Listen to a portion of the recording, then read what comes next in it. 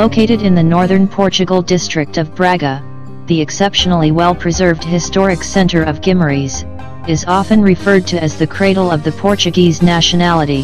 The history of Guimarães is closely associated with the creation of the national identity and language of Portugal. Founded in the 4th century, Guimarães became the first capital of Portugal in the 12th century. Its historic centre is an extremely well-preserved and authentic example of the evolution of a medieval settlement into a modern town. Its rich building typology, exemplifying the specific development of Portuguese architecture from the 15th to the 19th centuries. A particular type of construction developed here in the Middle Ages was used widely in the then Portuguese colonies.